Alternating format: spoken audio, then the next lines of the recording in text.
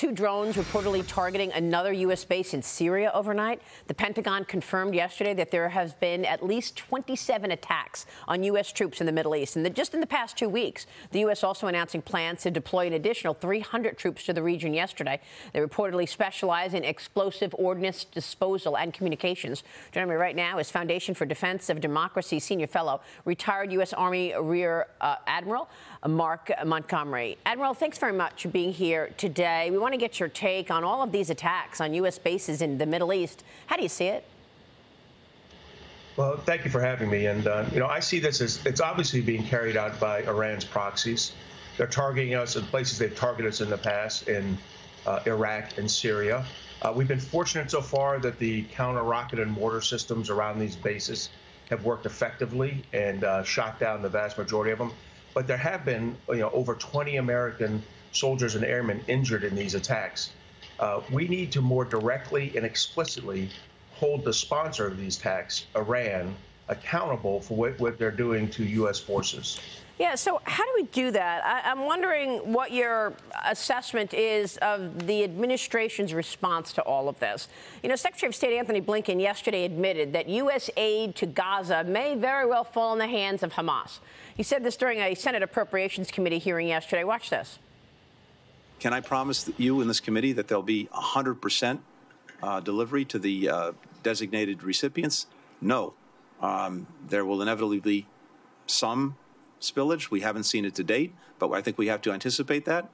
But the overwhelming majority of the assistance thus far is getting to people who need it, and we need more.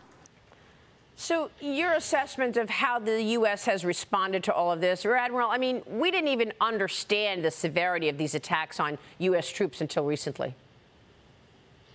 You're correct about that. We have 2 big goals here, the Biden administration does. Number 1 is get Israel's actions done as fast as possible.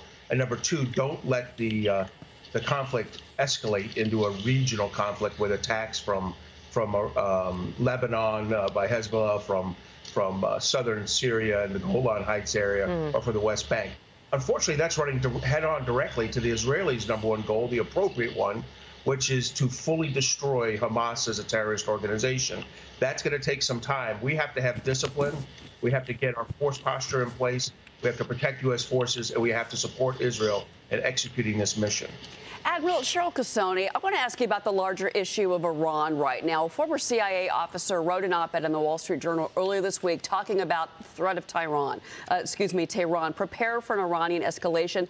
They can't sit back and watch Israel crush Hamas absent serious deterrence. They're going to open up a full second front. Now, this is Iran, who we know is funding Hezbollah. We know that they're funding the Houthis in Yemen. We know that they funded the attack of October 7th. So how does the United States and the administration handle Iran? Because so far, all they did was let them ship out more oil and make billions more dollars to do all of this. Well, that's a great point. In fact, I'll carry on and say that Iran's relations with Hezbollah and the Houthis are even tighter than their relations with Hamas before October 7th, although they clearly resourced and trained Hamas extensively over the last decade. And so we have to signal to Iran that we're going to take strong action. And then if Iran violates whatever precepts we set, we have to strike their forces heavily throughout Iraq and Syria, demonstrate the seriousness and the credibility of our deterrent message. So, if we don't do that, we'll again lose our credibility. Well, I mean, aren't 27 attacks on U.S. troops, isn't that passing the red line right there? I agree with that, and you agree with that. I think that at this point, right? We're there. We should have done it already. And meanwhile, the White House is confirming that President Biden is about to meet with Chinese leader Xi Jinping in San Francisco later this month. They're going to meet on the sidelines of the APEC meeting, the Asia-Pacific Economic Cooperation Summit, after China's foreign minister said this weekend that the path toward the meeting would not be smooth sailing. Okay, so they're already lecturing us going into the meeting, Rear Admiral. I don't know what President Biden thinks he's going to accomplish with Xi Jinping, since none of the hot-button issues ever come up during these meetings that he have. I don't see any evidence that he mentioned the cover-up of COVID, that he mentioned the years and years of intellectual property theft, that he mentioned the bullying of our ships and our planes in the air. not to mention the fentanyl that comes in regularly from China. What can he accomplish with this meeting in San Francisco? I agree with you. Not much, because we want this meeting much more than they do. Exactly. We are. And that's obvious. Yeah, that way. And when you do, it's very hard to negotiate from a position of strength when you appear to be the supplicant at every stage of the engagement. Yeah. I will tell you the proximity of those Chinese fighters to the U.S. bomber last week was extremely nerve-wracking. 10 feet. Yes, it was. To a large strategic bomber.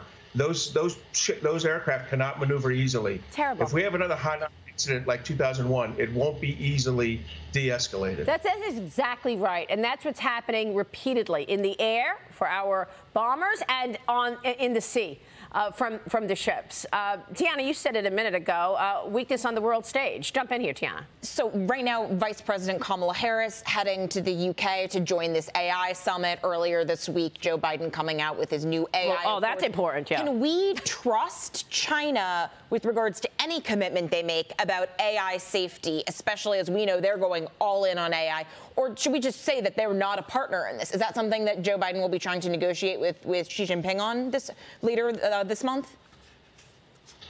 Well, I hope Biden can remember back to 2015 when President Obama met with Xi in the Rose Garden.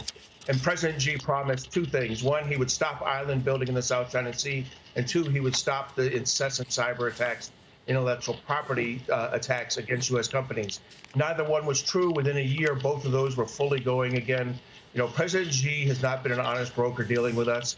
He only has one motive, which is to make China a dominant regional global power at the expense of the United States' economic security and national security. Yeah. So, no, he shouldn't trust him.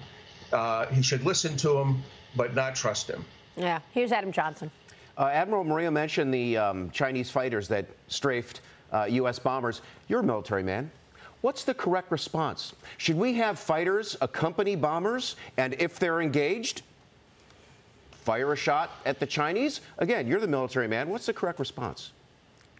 So you're absolutely right. They came within 10 feet. There wasn't any shooting, but you're right. It's almost as dangerous as that. If a collision occurred, as we saw with the EP-3 in 2001, the U.S. plane will have crash land or crash, and you could have U.S. casualties. Look, we have to be more have a better force posture around these freedom of navigation flights and ship actions. The ships can defend themselves pretty well. The U.S. destroyers doing those missions. But you're right. We have to start considering other options. Have a flight of 2 or 4 fighters within a few miles of our bombers as they go. Look, that has the unintended consequence of escalating. But at some point, you have to protect yourself against inappropriate and illegal actions by Chinese aircraft and ships. Yeah, Rear Admiral, let me ask you real quick before you go. You're a Navy man. How do you feel about the Navy today, given the fact that the Chinese Navy is actually larger than the United States Navy right now, as Joe Biden the other day admitted that we're running out of ammunition as well? Look, we're about 25 years into insufficient funding of a naval force for a country that makes so much money through trade and through international engagement. Yeah. You need to have a Navy. Even if you go back to our founding fathers, they understood we had to have a permanent standing Navy to do these things. And the current budgets are not reflecting the challenge we have. You're absolutely right. The Chinese are building it at unbelievable levels. We absolutely have to have targeted investments. Senator Wicker has been pushing one about our submarine defense industrial base. There's others that need to be done. But you're absolutely right. We can't continue to not compete. Yeah, it's something General Jack Keane pointed out years ago on this program, and he was spot on. Rear Admiral, it's good to see you this morning. Thanks very much for weighing in on all of that. Mark Montgomery joining us this morning. Thank you, sir.